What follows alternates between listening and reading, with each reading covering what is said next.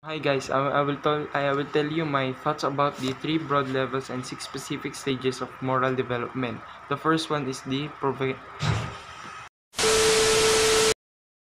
my insights about the three broad levels and the specific stages of moral development is the first level is the pre-conventionalized has two stages. The first one is the punishment obedience orientation, and the second one is the reward orientation. The reward orientation is kanang for example, nag-study ka, tapos na-motivate ko study kay kung dako imong grades, na kay reward. So mo na ang reward orientation.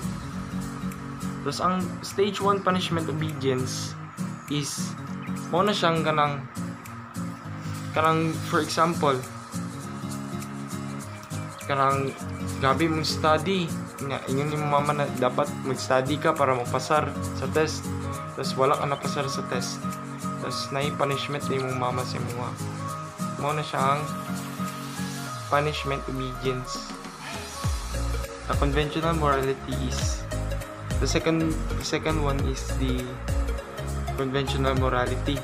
Ang conventional morality is kanang mao na siya ang kanang kailangan pa og gabay bitaw, like for example kanang mga bata kailangan pa sila og gabay bitaw sa parents aya't nila buhaton.